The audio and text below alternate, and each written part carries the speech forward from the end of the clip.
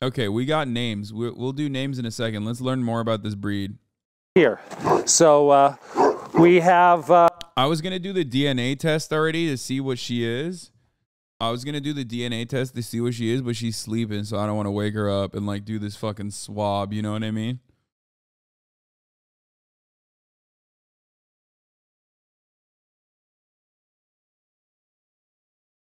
This is a test for 350 breeds, types, and varieties, ancestry profile, and family tree, back to great-grandparents. Find and connect with your pup's relatives. I don't know how the fuck they would do that. Like, this is a 23andMe, but for puppers. We're going to do that in a little bit. The surf said that this was kind of shit, though. Oh. Oh, my God. Just stretching.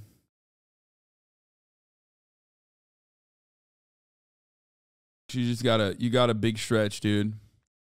You got a big ass stretch in there.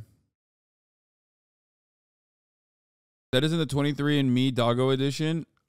I think so. It's called Embark.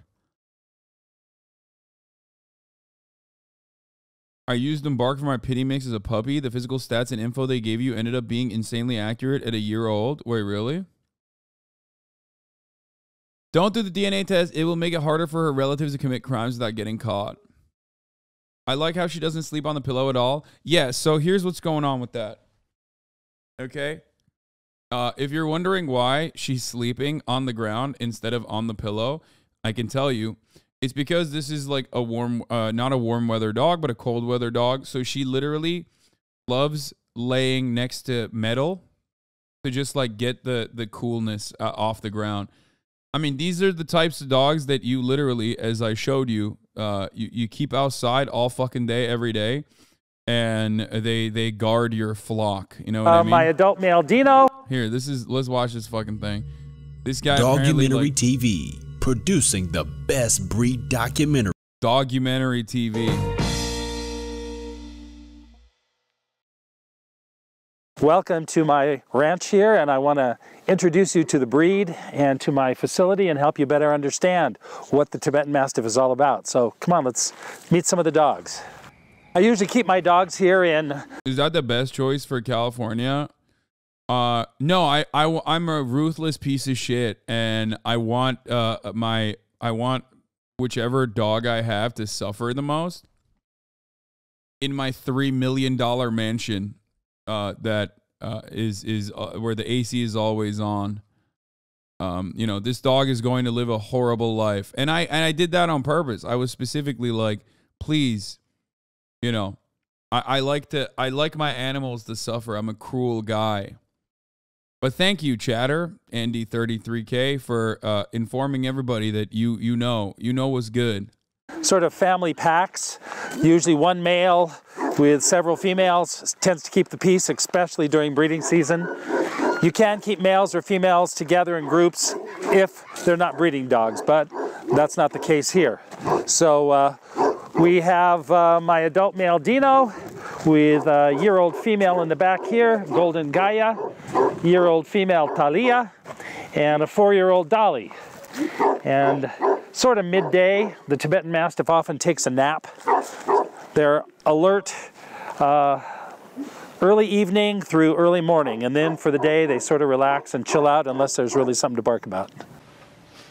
The Tibetan Mastiff is sort of the ultimate... I feel like this guy loves Tibetan Mastiffs, man. I mean, what the fuck? Look at this, bro. He's got like the copper painting. He's got statues, he's got pillows of him. Family, guardian, protection dog. Their protection is instinctive. It's not a trained dog. The distinction is they are not an aggressor, but they are a defender. So in other words, as long as everything is status quo around the house, around the yard, they're fine, like the lion laying up on the hill. But give them something to get upset about, they're right there standing at the guard at the gate, ready to defend or take it on. They don't go look. I don't know what to do, but like if she wants to like roam in the yard, no, this is the stand your ground dog. I'm thinking about possibly I am thinking about possibly fucking letting her roam at night outside. You know what I mean? And like have like a separate sleeping area for her outside. I haven't figured it out though.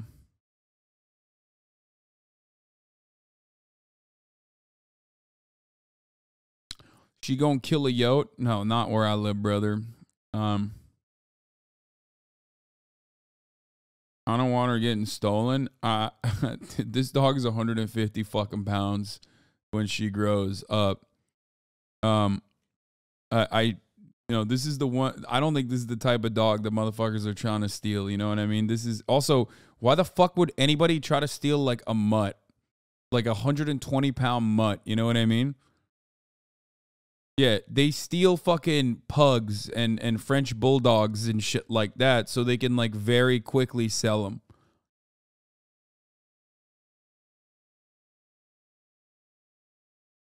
And also,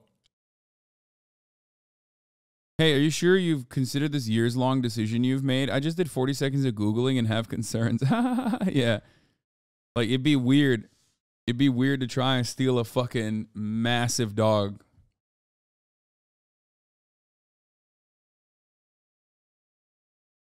Oh my God, look at her. Look at her kicking. Much. It's too much. It's shit.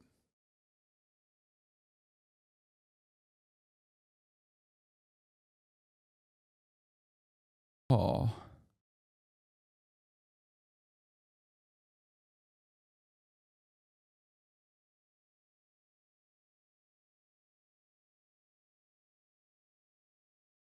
It's sleepy time. We are not paying attention to you. Hope you know that. Man, I am not expecting. I'm not even paying attention to anything. Does she smell good? I mean, she smells like a puppy. You know, she has the very distinct puppy scent where she smells like she's laid in piss a lot. And because I love her, it doesn't even fucking matter. You know what I mean? That's how puppies smell. Puppies smell. I said to myself as a tiny puppy and forgot Hasan's a giant. She is not tiny at all. She's already like around 10 pounds, I think. By 1 month, she's 5 to 10. 2 months, 15 to 30 pounds. A female is 10 to 25 pounds. And she's like, I think she's 2 months old. So pretty sure she's around 10 to 25 pounds. So I don't know. By 3 months, they get up to 25 to 40. By 4 months, they get up to 40 to 45, 30 to 45. By 5 months, by 6 months, they get up to 40 to 60 pounds.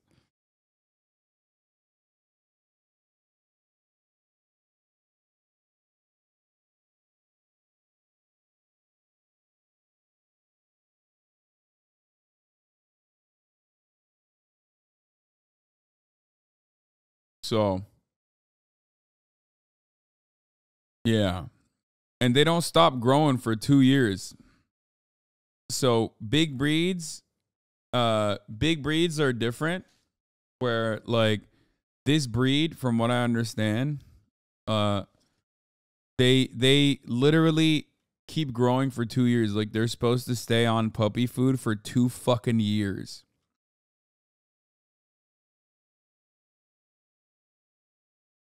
You can get insulated dog doors installed in the exterior walls of your house. We'll see what. I have a Newfie. She's about 145.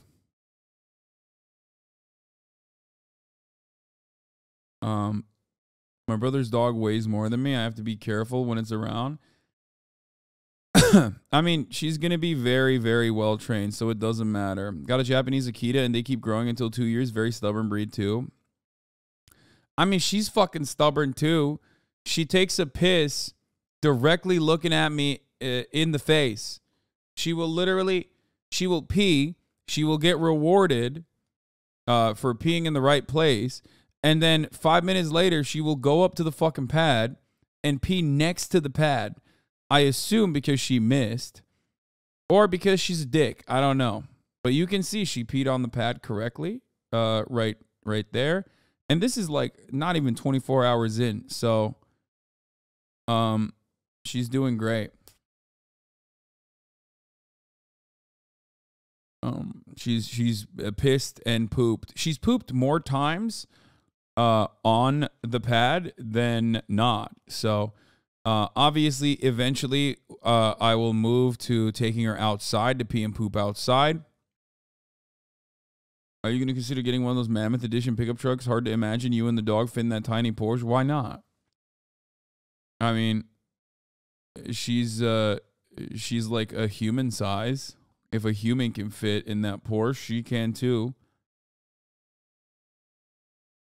All giant dog breeds grow slower. That's why you need to be careful not to let them run up too many stairs or jump a lot until like 18 months.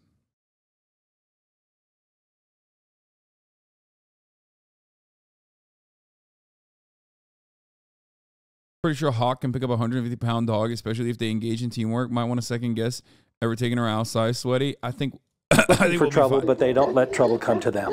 Sakura Gore, thank you for the 25. Get the subs. My name is like that coat. Look, her coat is similar to that. What you just saw. This. She kind of looks like her a little bit. My name is Richard Eichhorn. Call me Rick. I'm Draki Tibetan Mastiffs. I started in this breed in 1978 when I saw a picture of them in a Life magazine on rare breed dogs of the world. I had a friend who had Tibetan Terriers. I called her and said, "What's up with this Tibetan Mastiff?"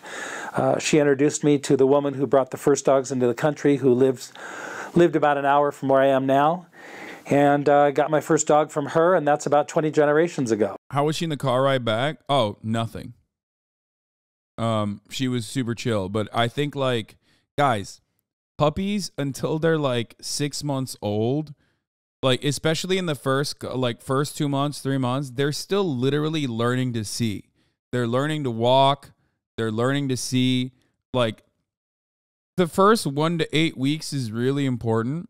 They have to be by their mom and with a litter if if they have the opportunity to be so, because that's when they like learn their first social like their social conditioning comes. Oh my god, look at her ear.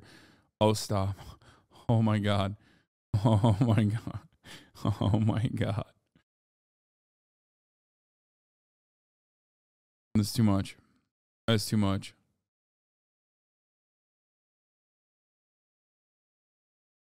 She's not even trying. That's the crazy thing. She's not even fucking trying. She's just the cutest little thing. But yeah, they learn. It's very formative. They start seeing things like and reacting to light and whatnot by I think like 4 weeks, 5 weeks. So she's only a couple weeks removed from like literally being able to see things and getting off the teat by 8, and then start being able to, you know, eat hard foods by 8. So I got her like a all ages appropriate for puppy like kibble that is very very soft. But yeah, I have a bunch of name suggestions. We're gonna get to that first, but I'm trying to fucking set the vibe. Are they stubborn eaters? So from what I understand, she just eats when she wants and will sometimes skip a meal or whatever. She's not like weird at all. I mean, she ate. Dogs should not eat kibble. Well, this ain't your average kibble, okay? So don't worry. And also, you know, it just trust me, okay? First of all, dogs can eat fucking kibble. You're wrong. And secondly, it's not literally like Purina fucking half pigeon meat shit, okay? So, I mean, this little baby's eating some fine dining, okay? Some decadent ass shit. Never dreaming that I would still be in this, still breeding, living full-time with the dogs. Timeline's a bit off. Eyes open by 2 weeks, soft food, 4 weeks walking. 6 weeks weaning, 6 to 8 weeks socializing with siblings and detachment from mother. Sourced, raised golden retrievers for 20 plus years. Showing, judging around the world. I mean, it's been a life-changing experience. It's winter time here, beginning of February, so we have the nursery. Solita, where's your babies? Oh, we got a little group she woke up with a whistle. Pups here that are 5 weeks old, here with mom. Bro, she's reacting way better than me. She's reacting way harder than me. She's reacting in ways that I never could. Okay? When people say like react harder, this is why. I got a puppy so she could be my co-reactor and react way harder than me than I ever could. Sort of learning how to be outside, getting socialized to the, come on pups. Come on babies, let's go. Who's over here? The rest of them are sleeping right now, so we'll just have to take those two. I mean, she looks pretty similar to that, which is why I'm thinking like so maybe she is Then my facility here, my 3-car garage, is my kennel building. All the dogs sleep in here at night. All the grooming, feeding, everything goes on in here. They she are doesn't from have that the roof of eyebrow the world, thing. What do you mean? Tibet. Oh, like the little white patch? Yes, she does. Look. She has like the double patch above her eyebrows.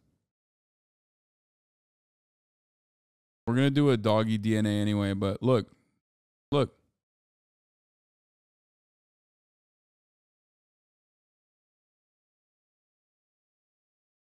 Isolated region, both in geography and climate, in the religion and tradition of the people. And because of that, they bred true for centuries, isolated in this sort of cold mountain kingdom, performing a function as a family and flock guardian. She fell, bro. She fucking fell. That's crazy. She will get up. She's so fucking goofy.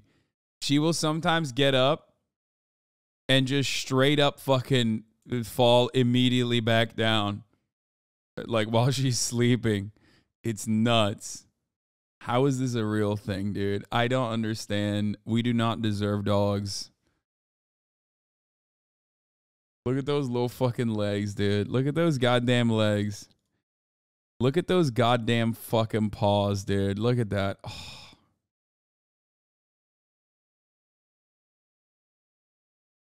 So soft, too. But yeah, I mean, her paws aren't that big, so maybe, I don't know. I feel like her paws aren't that big, for the record.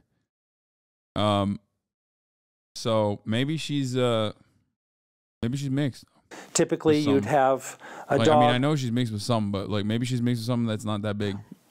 Living with nomads or living in a courtyard in the city, protecting the family, maintaining the safety of the home, of the children, of the flock of sheep from wolves, whatever their charge may be. Sort of evolving as a dual purpose, as a stationary guard dog, much like some of the other Mastiff breeds, and also as a flock guardian, like the Kuvas, like the Great Pyrenees. So sort of the amalgamation of a Mastiff breed and a mountain guardian breed. A naturally evolved land race breed that sort of bred true and evolved very specifically because of the isolation and the geography and the climate of Tibet.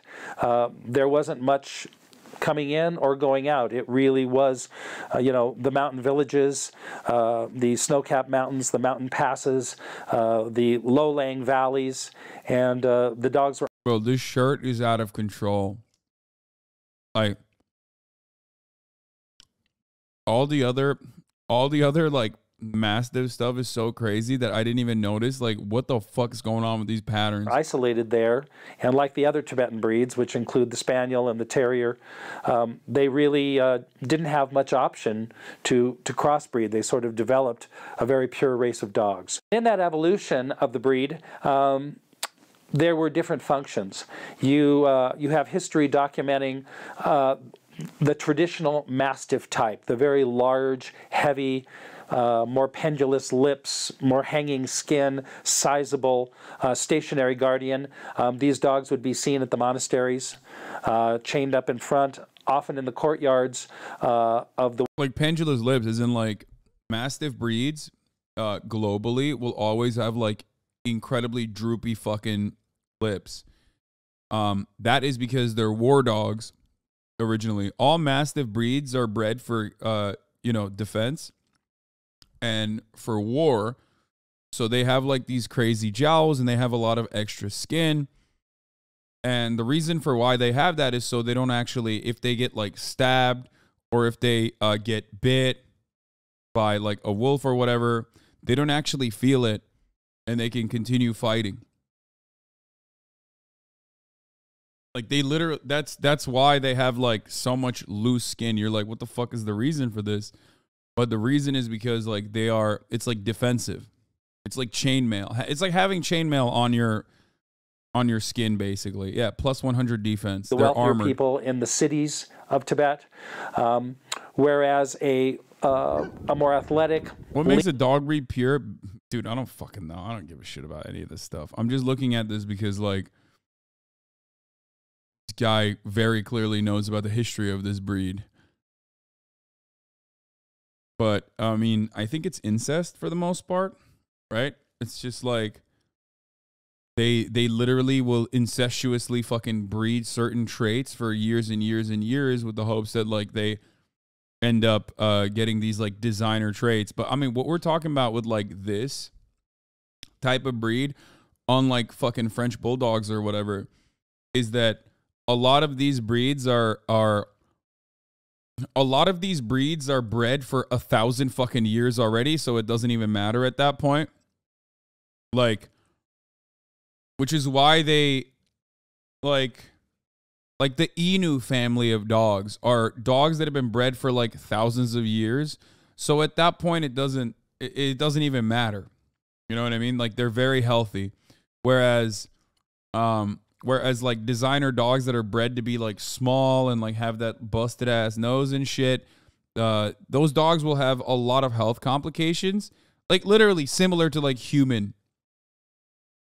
Like dogs that are bred for aesthetic reasons and for like consumer choices, like designer dogs will usually have like really busted ass shit. Like they can't breathe.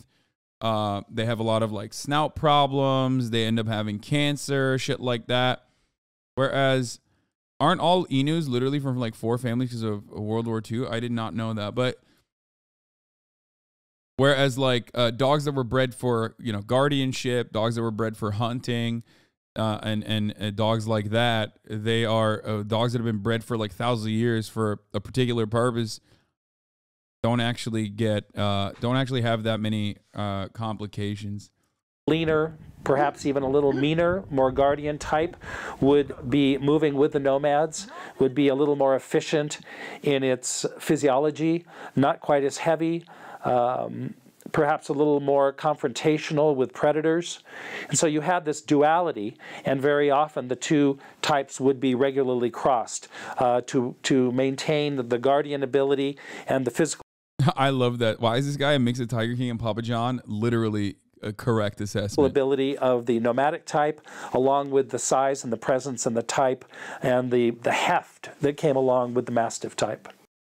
So that's still manifested in today's dog and the subject of tremendous controversy within the breed, because you have people that are attracted to the breed for one type or the other, and there's many who sort of blend the types to maintain that same balance that was achieved in Tibet. The term Tibetan Mastiff was only applied once Westerners discovered the breed a couple centuries ago, because it was the massive breed of Tibet.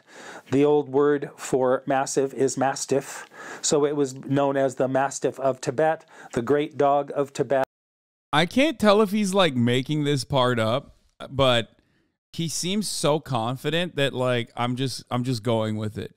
But it also doesn't that literally sound like something that someone would make up? Like it just sounds like it sounds fake. It's probably not, because like this guy knows what he's talking about clearly. Nobody puts that shirt on. Nobody puts that shirt on when they wake up in the morning to talk about fucking anything that is their specialty without having the confidence of knowing every little thing about this breed. You know what I mean? Like, Like, this man put this Dan Flash's ass shirt on because he was like, this is my Mastiff talking shirt. Okay, I know what the fuck is good. I don't give a fuck what I'm wearing. No man bears the weight of that shirt without knowing exactly. Mastiff in Old Tibetan means suck tongue. That in their native land, they were known as the doki. Doki meaning tied dog or guard dog. As they are one of the original breeds from which many of our present-day working dogs descend. Certainly the flock guardian breeds, also the Saint Bernard, the Chow Chow. There is... Bro, these things are so funny looking, but apparently they're so aggressive. Like, I had no idea. Like, I thought that these things were so fucking cute. And then I found out that they are one of the most aggressive fucking breeds. Like, they're like Dalmatians. Dalmatians are also apparently very aggressive. Like, you would think that they'd be like cute as fuck. And like, you know, you got the 101 Dalmatians. Like, you think that they are like, you know, beautiful, wonderful dogs. You have them at the fucking... you know, in the old days, like, the meme was that like every fire department had a Dalmatian, that sort of shit. No, man, they are fucking aggro as hell. My grandparents had one growing up, so we could never go over there. And then, of course, they got a Dalmatian who's a holy terror because they never got him properly trained. Yeah. Speculation, various theories. My neighbors had a Chow Chow, and I thought that thing was going to break the fence and kill me eventually. Okay, I'm going to be honest with you. Guys, like, you can't get owned by a Chow Chow.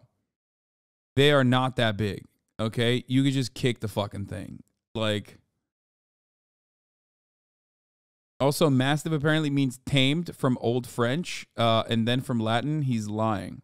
Theories of if the actual Mastiff breeds came from them or if they evolved simultaneously because of the geography and the isolation.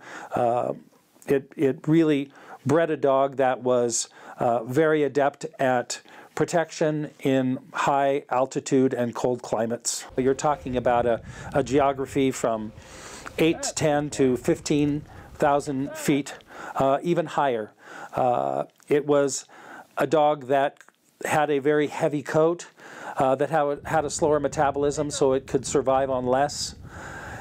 It was a stationary guard that would be tied during the... This guy's literally the average homosexual dog breeder and exhibitor in America. Source, I show dogs, and this type of people are everywhere, lol, shirt and all. It's Today, it would be let loose at night. And it was an independent thinker. So bro, this fucking dog looks like a people, lion. Not with people. Like, straight up. A very important distinction for people today who are looking for a guardian breed. This is a dog that thinks on its own, that's an instinctive guardian, that's not a trained guardian like a Doberman or a Rottweiler or a German Shepherd would be. This dog says, point me in the direction, show me what you want me to guard, now go to bed and let me do it. And that's what they were prized for in Tibet all night long. For those of you saying this is a less redneck version of Joe Exotic, yes, this is Joe Exotic in California. He's a California guy. Okay, he will mention it, or he did mention it in the video already. This is the Joe Exotic of California, 100%. Same vibes, but just California coded, so like a little bit more liberal. Barking, sounding the alarm, keeping the predators away, letting everybody know that they were on guard and no one should come there. And that remains true today. If I leave my dogs out all night long, they will sound the alarm all night long. They're not barking at anything. They're sort of saying, hear ye, all is well, stay away, don't come here, don't mess with me. And then once the sun comes up, they basically sleep for the day. I live in the high desert mountains of Southern California at about 4,000 feet. Yeah, there you go. There are predators here. There are birds. Are you going to keep his coat long like a lion? Her coat? Probably not. I want to make sure that she's like comfy first. I don't give a shit about like... of prey. I have to keep some of my puppy runs covered, especially when the pups are young, because there's big owls, there's hawks. Have you seen what a Caucasian Shepherd puppy looks like? The markings are pretty similar. Brother, of course I know what a Caucasian Shepherd puppy looks like. I'm literally fucking Turkish. Where do you think the Caucasian Shepherds come from? Like, the fuck? Those are like, this is literally like Congal, Caucasian Shepherd. Like, these are all fucking breeds that are like they are like the Caucasus region. So Armenia, Azerbaijan, Russia. The Caucasus, man. The Caucasus isn't Turkey. I know, but like this breed, the Caucasian Shepherd, is literally the identical breed to Congals. Like, they're very similar to Congal. The Congal is more lab-like than a Caucasian Shepherd. The Caucasian Shepherd is like specifically has like a longer coat, but they're very similar. And it's from that area here. This is a Caucasian Shepherd. And no, you know why I know she's not a Caucasian Shepherd? Look at her tail. Caucasian Shepherds have a tail that goes down and sloops like that. She has a tail that swirls up. So, no. Tibetan Mastiffs will have a tail that like goes up and swirls up.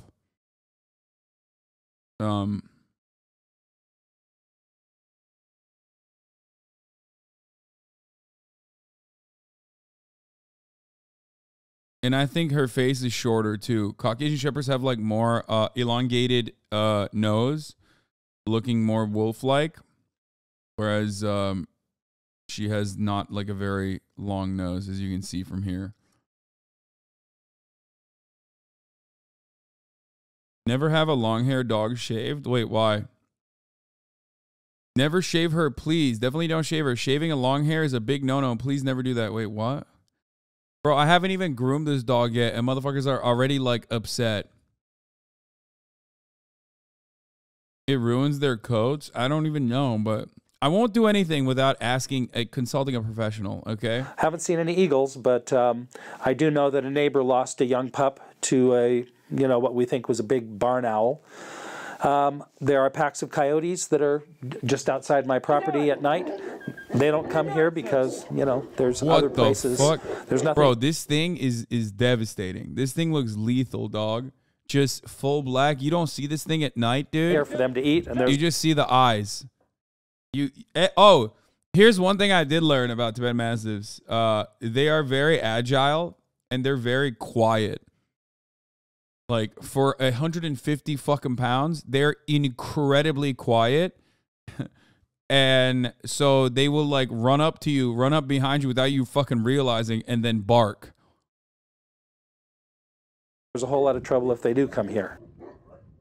Well, in Tibet, especially with the nomadic lifestyle, you had herdsmen with horses, with goats, with sheep, and the two main predators in Tibet would have been the Tibetan wolf and as well as the snow leopard. And the first female that I got back in 1979, her father was 11 years old, a dog named Kalu, the very first dog registered in the United States. Kalu had a very hoarse-sounding bark from an encounter with a snow leopard where his vocal box was punctured, and so he sort of had a hoarse sounding bark all of his life from that encounter. Bro, this motherfucker got a dog. The first dog that he brought into the country was a dog that fought a snow leopard and survived. That is bananas, dude. The physical appearance of the Tibetan Mastiff is sort of like the same purpose as a lion in Africa. With the big mane, it's sort of that king of the beast. And in the animal kingdom, the bigger the appearance, the bigger they puff themselves up, the more intimidating they are. So the mane served a dual purpose. Well, actually more purposes. It was insulation. It also served to make the dogs appear larger and more fierce, and it also was a barrier with the loose skin. If a predator did get a hold in a battle, the Tibetan Mastiff would have an advantage because there was a lot of loose skin and a lot of hair, so that they had a little extra protection. Add to that the traditional red yak collar called the kikor that they often put on the Tibetan Mastiff, both to be able to identify them at distance and to distinguish them from the wolf, and also for ceremonial purposes, but also that that Tibetan collar gave them a lot of additional insulation, sort of like a spike collar would be used on some of the bully breeds. You know, this dog has been sort of classified as one of the flock guardian breeds. I would say it's more ancestral to the flock guardian breeds. For example, I do get people often who call me saying, I've got a flock of sheep, or I've got a wolf problem, or I've got, to be honest, very often I refer them to a different breed. The Tibetan Mastiff is what I'd call a sort of a home or a ranch or a farm protector. They are more involved with people than some of the other livestock breeds who would just as soon be with the sheep as ever see another person. The Tibetan Mastiff wants to touch base with the people, with the home, oversee the corrals, oversee the fields, oversee the whole thing, but to remain around the home and the family.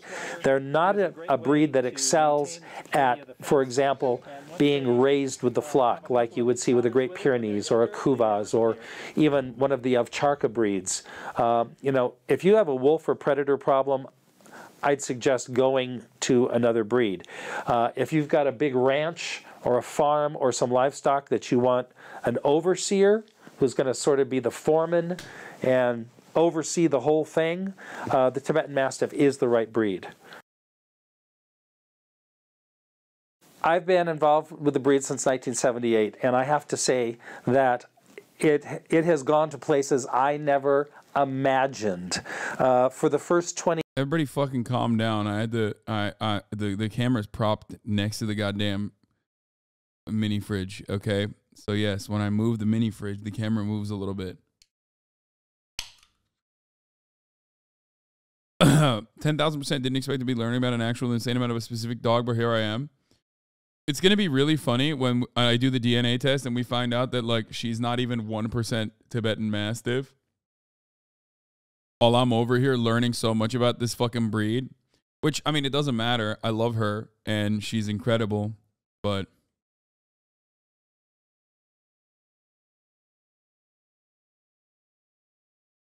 I don't give a shit about what breed she is. She's fucking awesome. Yeah. And hopefully she will grow to be very large. I bought a dog that's said to be a hound. It got tested. It was 1% bloodhound mix. Gonna be like a white person claiming native ancestry. Yeah, but like it's a dog and I don't care. You know what I mean? I love her already. 20 years, we sort of struggled to get new bloodlines in, to get any sort of support, to get recognition for people to know what the breed was. It wasn't until 2005 that the breed went into the AKC miscellaneous group, and it was fully recognized just 10 years ago in 2007. I was a part of the committee that helped to draft the standard for AKC recognition, and I've been involved with it all along. The breed started out with very few imports coming in out of some of the outlying areas because Tibet was closed. Tibet was behind the red curtain of China. It wasn't until the last maybe 10 years that Tibet has really opened up to visitors. We've been able to see what's in there. China became a big player in the breed, much to my surprise and everyone else's surprise. Probably around 2004, 2005, suddenly there were hundreds of examples of the breed in China, seemingly out of nowhere. Well, what we didn't realize was that, during that 50, 60-year period when Tibet and China were closed, a lot of the dogs were still there and reproducing in the Tibetan regions and some of the southern regions of China with the Tibetan populations that were there. And it was sort of a shock to the Tibetan Mastiff world, but at the same time, very encouraging because suddenly here were a lot of new bloodlines that were available. So the breed was no longer in danger of extinction, no longer had to rely on maybe substandard examples with more or less Tibetan Mastiff blood from India, Bhutan, Nepal, all the outlying areas where the dogs were first exported to Europe and the United States in the 1970s and 80s. I love her so much. This has been a real boost for the breed, which now has really legitimately reclaimed its position in the dog world. Hey, come on in and meet the puppies. Hey, Pup Pup. What's going on? Hey, you guys. Don't get a wet nose on the lens. They say, what have you got? You must have a treat for us.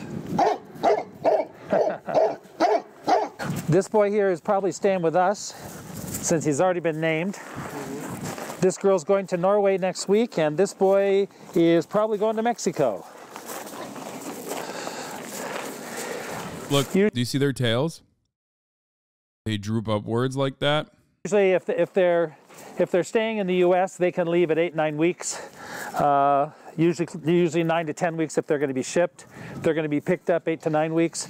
If they're going overseas, they've got to be vaccinated at 3 months with rabies and then wait 30 days before they go.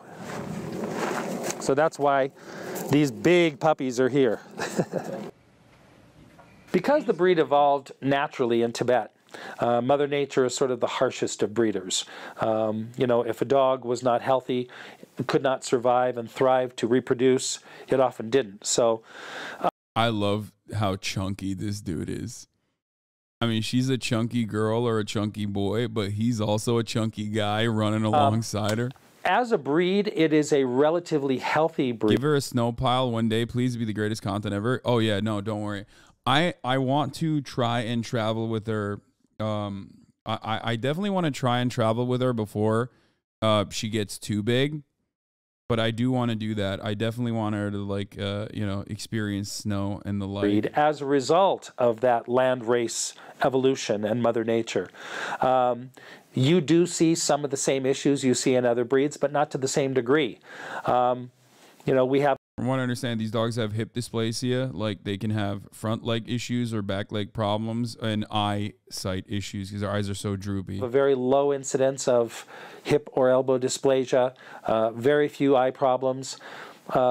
Older dogs will die of a cancer or a heart problem or some sort of glandular problem or... No, I didn't pre-watch. I only watched it up to like here, but the rest of it, I read a lot. There's nothing that is a breed-wide problem like you see in other breeds. And it's a healthier breed, especially for a larger breed. They do go 11 to 14 years. You know, some of the first dogs may go at 9 or 10 years from a cancer or some other, you know, ailment.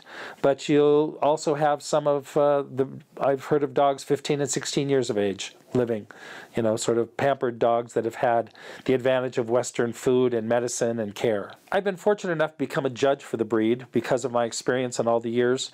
And the breed standard is very clear about what makes an ideal Tibetan Mastiff. It needs to be a large, imposing dog. And when I say large, it's not a giant breed, as some of the giant breeds go. There are dogs that are much taller and dogs that are much heavier, but this is a very large, imposing breed, and that size is amplified by the coat. You get an older male in a colder climate that's a large dog, that coat's going to make him look 50 pounds heavier. You know, sometimes, you know, my big males that you saw today. Your house is going to be so full of hair. No, man. They have two different coats of hair. They have like human style hair, and then they have regular fur. So the regular fur sheds, and when it sheds twice a year, apparently, maximum. But then that's it. You're like fine with weekly grooming. They all range between 130 and 150 pounds. Like, dude, this guy is fucking terrifying. This is like this is an imposing presence, dude. But people will say, oh, wow, that dog must be 200 pounds just because it has such an imposing look, which helped a lot with their function in Tibet. You look for a very natural dog, not anything overdone. It's got to be balanced because you want to keep in mind what the breed was used for in Tibet. It had to survive in very extreme conditions. It had to be an athlete. So you have a balance of muscle, of power, of bone structure, of sizable head, of harsh coat. All those things evolved to help it perform its function and to survive in the extreme environment. And those things are still maintained and prized today. When understanding the temperament of the Tibetan Mastiff, first and foremost, you have to realize that it is a dog that evolved to work instead of people, not with people. So I describe that as maybe about 20% cat. It's a breed that's smart, one of the smartest breeds, but it's more intuitive intelligence, not behavioral intelligence. You know, you throw a ball for a Tibetan Mastiff, second time it's going to go, you threw it, you go get it. Either that or I'm going to get it or chew it up. Another family group I have here, We'll see about that. I don't like that as far as dogs goes. Hasan got a cat dog? Okay, first of all, guys, the way that these things work, oftentimes, you know, dog qualities are compared to cats when you want to talk about the personality of a dog and how intelligent the dog is or how independent the dog is. And it's the exact opposite for cats. Cats will also be compared to dogs, specific breeds of cats, when the cat is like more loving, more kind, more polite, you know, just like qualities that you would want. It's normal. I have 4-year-old Dolly. Dolly is a daughter of my big boy Leo, who you met earlier. Nice solid black color, which is the original dominant color in the breed. Then I have Dino, who one of my stud dogs. He's just come back from doing some stud work, so he's a little lean right now. But he's making up for it by eating double. Hey, Dino. Hey, girls. Talia. Then this red girl is Talia. She's 1 year old. She's going to be sort of my future show prospect. She and Bravo are half brother, half sister. And she just got that little show spark. Talia! Come on, Talia. Gaia. Come on, Gaia. He's also talking about purebreds. If your dog is mixed, anything can happen. Yeah, 100%. The light gold girl here is Gaia. Gaia. Gaia. Gaia's a year old also. I did a breeder trade. One of my friends, Himat Singh from India, he has some dogs that are sort of distantly related to mine. We traded puppies this year. It's sort of a way that breeders keep some genetic diversity. Oh my God. Oh my God. Oh my God. Oh my God. She's so fucking cute. I'm gonna die. While being able to maintain the integrity of the breed and the top quality. Gaia! Come here, Gaia! Come on! Come on! Oh. She woke up with the whistles. Oh no. Go back to sleep. Go back to sleep. Yeah, good job. Good girl. Come on over here, Gaia! Come on, Gaia! Come on, Gaia! Come on, Dolly.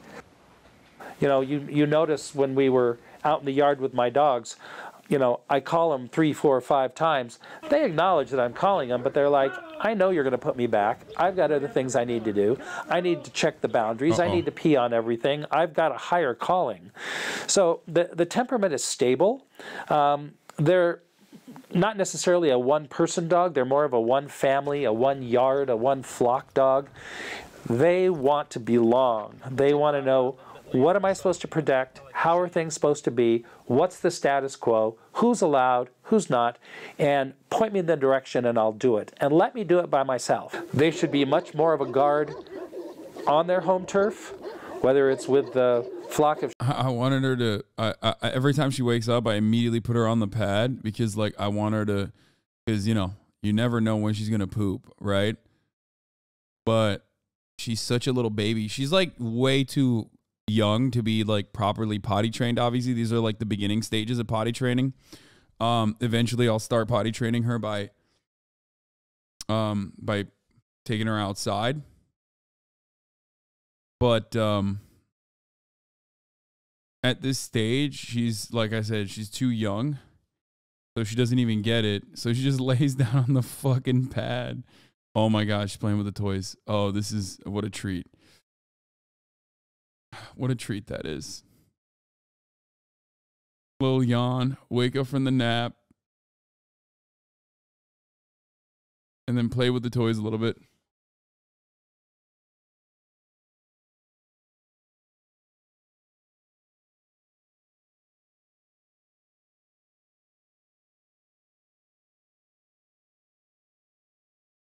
Dying. There you go. Enhanced. Sheep, the chickens, the kids in the yard, or just, you know, their basic neighborhood backyard. They should be a guardian there.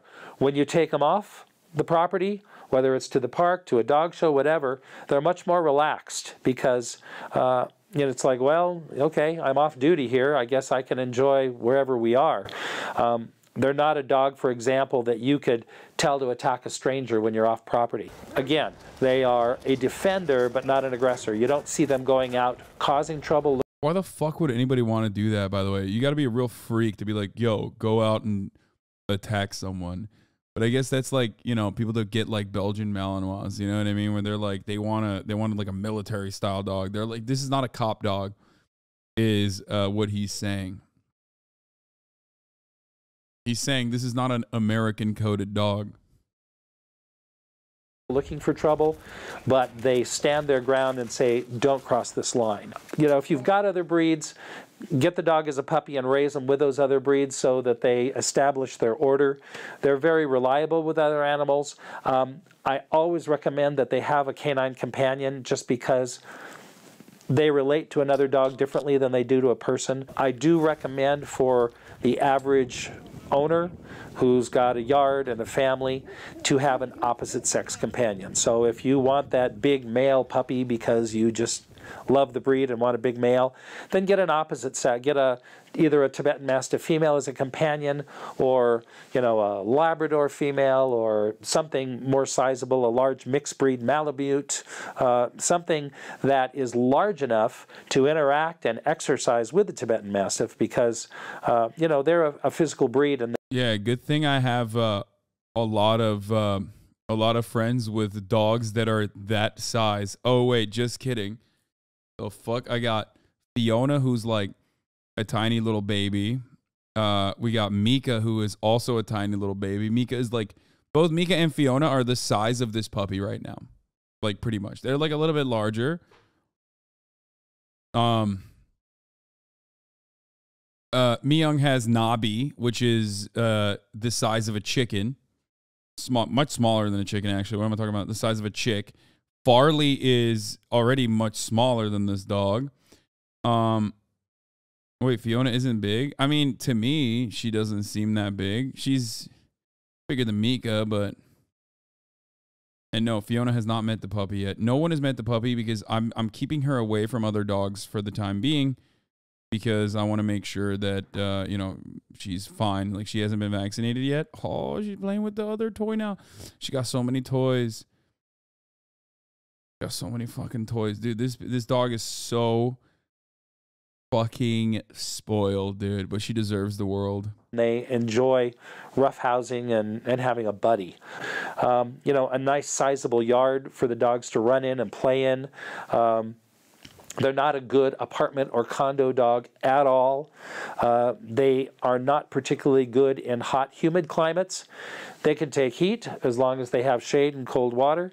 They can take wet and cold, but it's the combination of heat and humidity that is exactly opposite of the cold, arid, dry climate of Tibet that really is a problem for their coat, ear infection.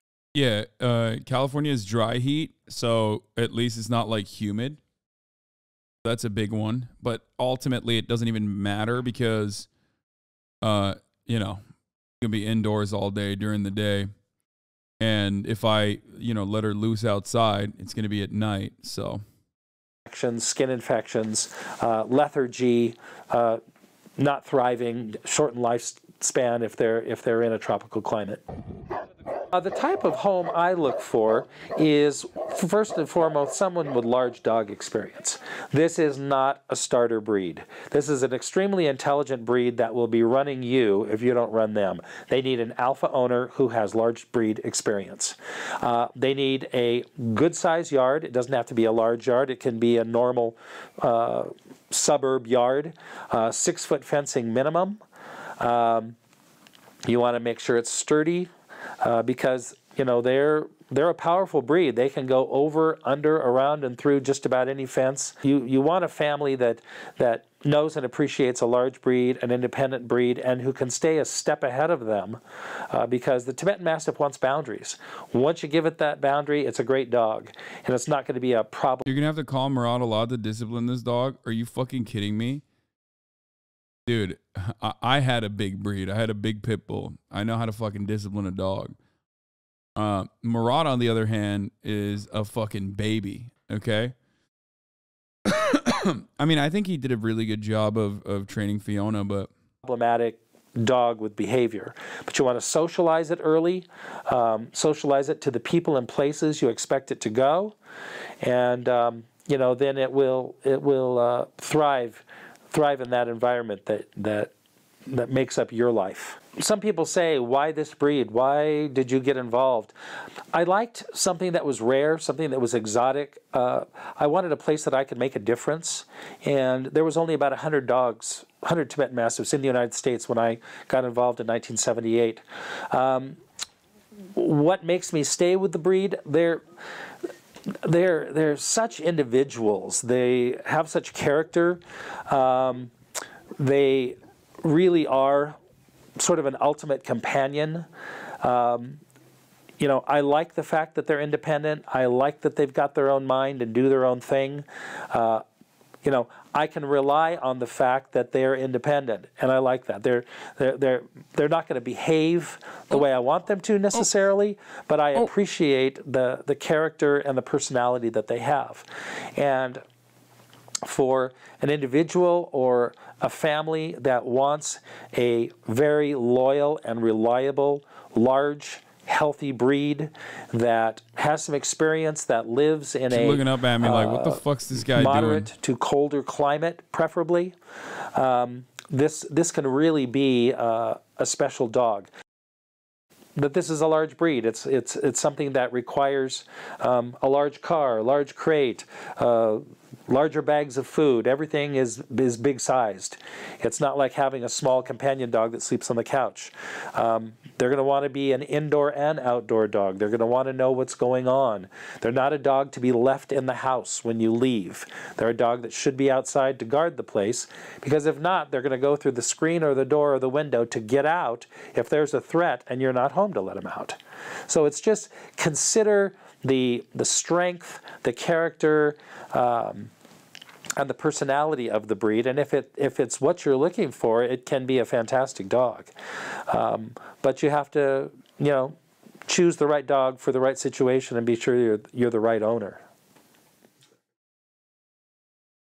Bro, she's fucking sleeping all day because she literally did not sleep at night. Okay? It's crazy to me that this demon slept all day. What is this all about? Living with Tibetan Mastiffs? Documentary TV? There's more? What the fuck?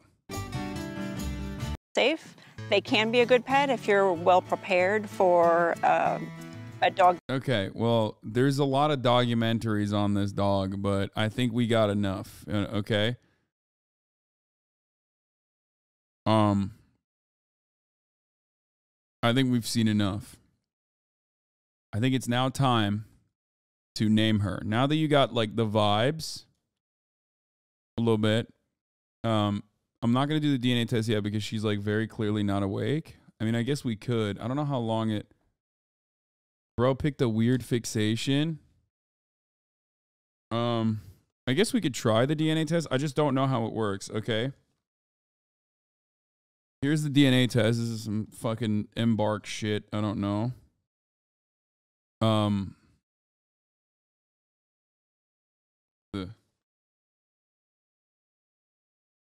veterinarian developed dog DNA test. Not an ad, by the way. You get it out and it's got this like cool, you know, gene looking aesthetic. And behind it, it says, Embark, thank you for joining family scientists and veterinarians around the world working to combat preventable diseases in dogs. I guess they're working to combat preventable diseases in dogs. The world leader in canine genetics. Unleash your dog's story. Okay, so first you got to go and activate it, which I have a unique code to activate with. Hold on one second. I'm going to do that real quick. Okay.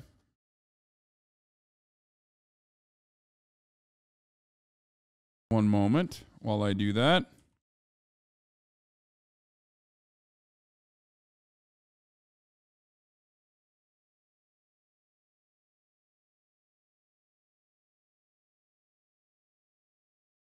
Please don't call her Rizzo. That's the name of the mistress that ripped my family apart.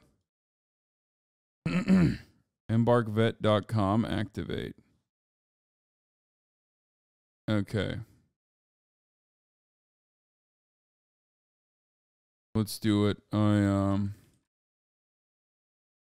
have to create an account immediately.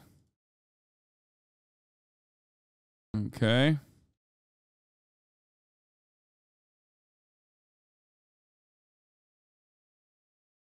Okay. You consent to your dog's story being shared? No. What's your dog's name? Oh, shit. We got to fucking do the dog's name first?